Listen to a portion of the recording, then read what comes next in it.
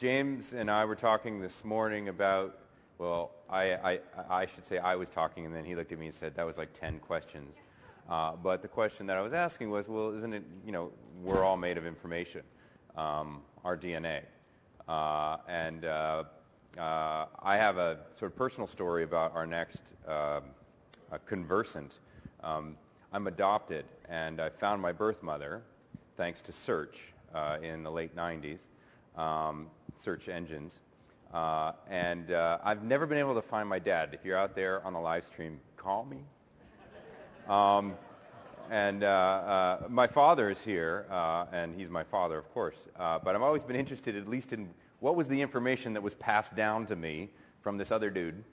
So I finally spit in a cup and sent it to Anne at 23andMe. And it's very interesting how the granularity of information is starting to refine and refine as more and more people are doing this, and more sequencing is being matched. I am increasingly narrowing in on probably at least where my ancestors were 20,000 years ago. That's not exactly going to get me a phone number somewhere, but it's a start. And it's an exciting one, and it's, I think, very thematic to what we're talking about in the data frame, and a bit of the mystical as well. So with that, I'd like to bring up both Thomas Goetz, the executive editor of Wired magazine, and Anne Wojcicki, the founder of 23andMe. Welcome.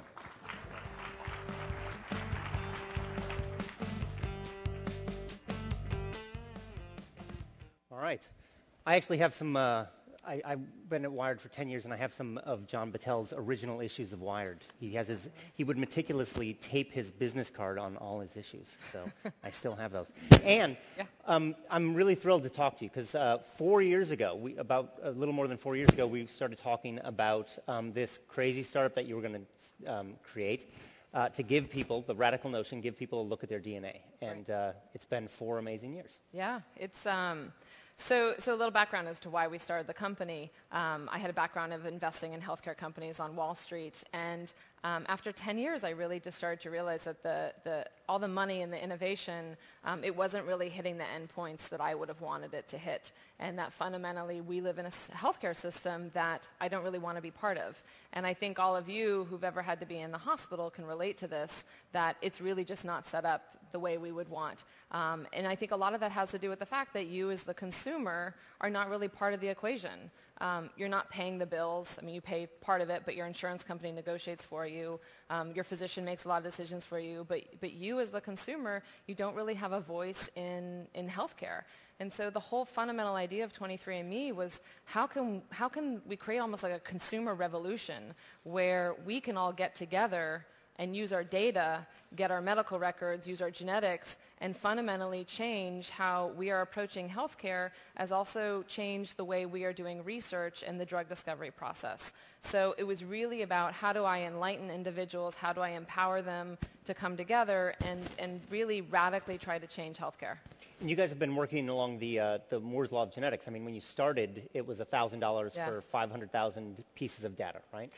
It's been amazing, actually, how the technology's evolved. So it started out at $1,000, 500,000 SNPs, so little data points. We're now $99 plus a subscription for 1 million data points. But a couple weeks ago, we actually announced an exome sequencing product where for $1,000, you'll be able to get essentially 50 times more data than when we originally launched. So it'll be 50 million data points, and for $1,000. So sequencing has just really come down in price, and it's going to be an exciting new world for everybody.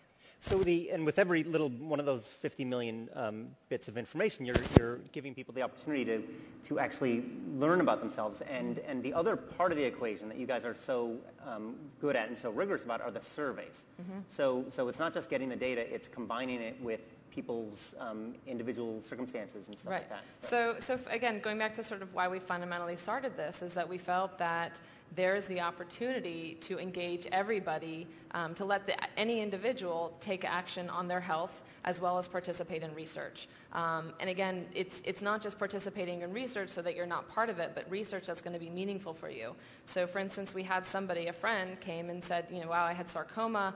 I would love to be able to do something. I want to know how it's going to influence my kids. So as a friend, I donated 1,000 kits to him, and we started a sarcoma community, and we now have 600 individuals with sarcoma.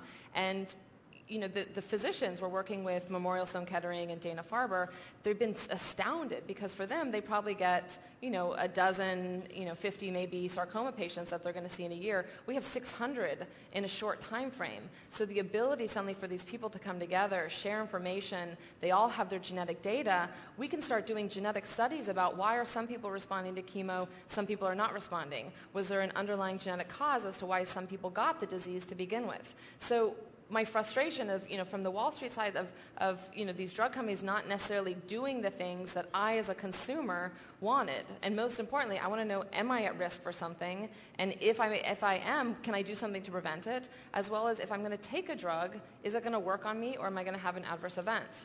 And the thing that constantly we're challenged with, genetics is all about what you're at risk for. And the only way I can know how to prevent a disease is if I know what I'm at risk for. And then I need to know what to do to try to prevent it. But nobody in the healthcare system now makes money off prevention. And so It's all treatment. Exactly. So I wrestle with this all the time. If I can tell you if you're high risk for type 2 diabetes. But if I prevent type 2 diabetes in you, who's going to make money? Like the only group I know right now that would make money is Kaiser. So, but J&J is one of our investors. I wrestle with this all the time. Like, how are they going to make money if I don't have you have type 2 diabetes? But if you do have diabetes, there's lots of ways that we're going to make money. Right, and that's the challenge with kind of the novelty of genetic data introducing it into the healthcare system is it's just people don't know what to do with it in many ways. Not even oftentimes the doctors don't know what to do with it. The insurers don't know what to do with it. I mean, you're injecting a really disruptive pool of data into this environment. Right, and that's exactly one thing that we're working extensively on is that a lot of people don't know about genetic data, especially physicians. So a huge mission for the company is education. It's part of the reason why we've put together a whole series of videos called Genetics 101, where we try to educate people about what are genome-wide association studies, what's genetics, what is genetic ancestry, and we spend a lot of time. Almost everyone on our research team does customer service calls. We do a lot of in-person events, so we spend a lot of time trying to educate individuals. And more, we recognize that people are showing up in their physician's office. We don't want to put a burden on the physician, so we're trying to create material so that if an individual walks in and says, I'm a carrier for factor 5 and thus at high risk for blood clots, that the physician can know what to do and knows what the latest literature is. So there is a lot of incredibly meaningful information that we're returning to people, and we get customer testimonials every day. We got one yesterday from president of a company who said, I'd had severe arthritis my life. I haven't been able to play volleyball with my children. I haven't been able to golf or play tennis, and 23andMe told me I was high risk for celiac disease, so I just decided to cut out gluten. And lo and behold, the arthritis has gone. He's suddenly able to do all the activities with his children, and obviously it turns out that he likely has a gluten sensitivity with celiac. So our hope really is how are we able to partner with a consumer? How can we partner with a physician and create better care for everybody, and also really with a focus on prevention? How can I really help you take charge of your own life and say, if there's things that you're at risk for, how can we try to prevent those? Right, and I guess that's one of the most important pieces of education that you offer people is helping them understand that their DNA, their genes are not their fate. I mean, right. it's this interplay with their environment. It's this it's the genetic information with the phenotypic information, what they do, what they eat, all that stuff. Yeah. So even as a child, I was always fascinated with sort of nature versus nurture. And the thing that's inspiring for me is that it's neither nor. It's not nature. It's not nurture. It's a combination of both. And to me, that gives all of us the potential of potentially modifying our environment so that we can decrease the risk if we're high risk for something. So if you're born with a genetic predisposition for something, are there things that you can do? So, for instance, my husband is high risk for Parkinson's disease, and as a result, we try to, he started drinking coffee because that's associated with potentially decreasing risk of Parkinson's. We exercise a lot more, we eat better, we're significantly more aware of our health, and I think that's one of the types of examples, and we're starting to poll our customers, and we're finding that people find they're at high risk for something, and they are starting to do something. Getting it in black and white is a meaningful change for them, where it inspires them to take charge of their health. So you mentioned Sergey and his risk for Parkinson's, and you guys actually have a quite robust and large project on Parkinson's disease with the Michael J. Fox Foundation. We do, and Parkinson's was our first disease community that we launched, and obviously it's very personal to us, and it was part of a bunch of reasons why we launched it. Michael J. Fox is a fabulous foundation, which makes the partnership great. But Parkinson's is not the disease, this is Web 2.0, it's not the disease that you would necessarily go after. These are individuals who have a disease where they can't necessarily be online. A lot of people are over 65, not necessarily using the web and social media every day. So it wasn't the ideal cohort. And that said, we launched the program, and within 3 weeks we had 2,000 people sign up. We now have about 6,000 individuals with it. And what's spectacular is that my husband has this variation called LRRK2.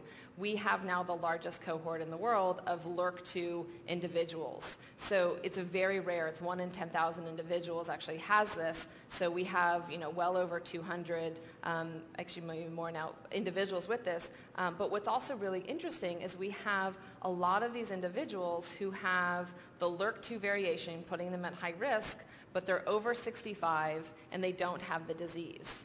So they have a risk, but they have a 50% risk of getting the disease, but they haven't gotten it. Exactly. It's roughly 50-50 odds of developing the disease. So they're past the age when they would normally have the disease, and they don't have it. So why? Was it something in their environment? Is there a modifying gene? And what's really exciting, and what's one of the things that we're announcing today, is that through the research, it's the first time that consumers, by coming together, having participant-driven research, we've been able to identify a gene called SGK1 that looks like it's a modifier and protective against LRRK2. We have now launched a collaboration with Scripps where we're actually exploring the biology of this and exploring, is this druggable? So for me, personally, it's incredibly rewarding that, one, this might actually impact my family at some point, but two, the community has been so successful that in such a short time frame, we found something that could be a modifier and could eventually, there could be enough biology work and chemistry work that comes out that it leads to a druggable target. Right. So it's incredibly exciting for us that it's really the first time that a participant-driven cohort has yielded something that is going to lead into further biology and potentially into the clinic. So just to go through the chain here, because I think if you guys aren't geeking out on genetics, so you understand kind of the thing. You have 125,000 users at 23andMe, right? And 6,000 of them are in this Parkinson's cohort, right? And some significant number of, actually those 6,000 all have the LRRK2 mutation, right? Correct. And then which is largest pod of that group of people ever, right, or any place. So among that group, you've been able to isolate people who have this mutation, but not the disease. Correct. And then inside them, you've been able to identify another gene, yes, that makes them somehow not get the disease. Correct. And that's huge because... And it's huge because we have the Parkinson's cohort where it's easy to say if you have Parkinson's, you come in the community, but finding people who have a variation, it's 1 in 10,000 people who have the LRRK2 variation, who are asymptomatic, is a little bit like a needle in a haystack, because those are not part of the 6,000 Parkinson's community. Those are part of the 125,000, so the 120,000 individuals who do not have the disease. So they just happen to randomly come into our database. So that's one of the huge powers of having a huge data set, is we can start to identify individuals who have very rare variants but don't have the disease. And normally, most research, they're just going after people with the disease. So, and you found this out in 2 years, which is the scale that normal research takes just to kind of drum up a few people in their cohort and maybe get towards publication. Yeah, so it actually came, we even found it earlier. We found it, and we didn't really know how significant it was. And I started talking to a couple academics, and they were just, their jaws dropped. Like they were so astounded. I can't believe you found a modifier. So it's one of the areas when we met with Scripps, and they were super eager. They have an outstanding Parkinson's researcher, Phil Lagrasso, who just jumped on the idea, and Michael J. Fox is funding the research on it to see, is this a potential druggable target? So it's really, we didn't even recognize that this was, something, that this was as unique as it is, and it's something that's really caught the attention now of pharma, because we can find these rare individuals so quickly, and there's no other way to identify them. One of the areas that I'm also super interested in, and again, looking at this crowd, something that we're all really at risk for is Alzheimer's. But 25% of you in this room are carrying a genetic variant, making you at much higher risk for Alzheimer's, making you at much higher risk for Alzheimer's. But clearly there must be things that we can do. So we do actually have a significant cohort of individuals over 80 who have the high-risk variant but do not have the disease. So it gives us all hope that even though 25% of us in this room are going to be at risk for Alzheimer's, there are people over 80 who are cognitively 100% intact. So there's something we can do. And it's really up to all of us in the room of saying, like, I'm not afraid. I want to take charge. We can do something about research. We can do something about our health. We need to just understand it. And the challenge of healthcare has always been these fiefdoms of, pharma company owning data and academics owning data, and nobody wants to share because you all get your grant money based off having your own little data set. But that's what we can disrupt. We can all come together and say, I own my data. And that's the brilliant loophole that we can all fall through. And that's why this whole system works, is that the consumer has never been empowered. But we all have that potential to own our data and to take charge and actually say, I don't want to necessarily just wait for pharma to come up with something for Parkinson's or for Alzheimer's. I want to do something. And we're all at risk for something. We all know our family histories. We all know there's something out there, but we want to change it. And I think trying to get over, that's what the brilliant thing, we find it so enlightening for people to say, we're actually proactively being part of this, and that your data is actually incredibly meaningful and powerful. Well, it really is the vanguard of medicine, because not only are you creating science and creating new insights, but you're also able to figure out how to change your diet. I mean, it's very immediate, and yet it also has this great broad implications. So. Exactly, and that's what's, there was a study that came out for people who are genetically high risk for type 2 diabetes. When they found that they actually did change their diet, they were no longer at high risk anymore. So it gave potential that, or they were no longer likely or developing type 2 diabetes. So it gives me the potential that you really can potentially change your diet or change your exercise habits, or there might be things like wearing sunglasses for macular degeneration, which causes blindness. There's all kinds of things that we can potentially start to do. And all of us would rather prevent the disease than have it effectively treated. Anne Wojcicki, thank you so much. Thanks so much.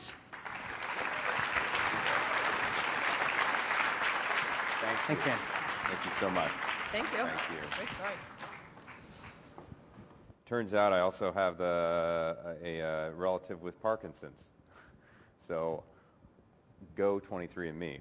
That's all I can say.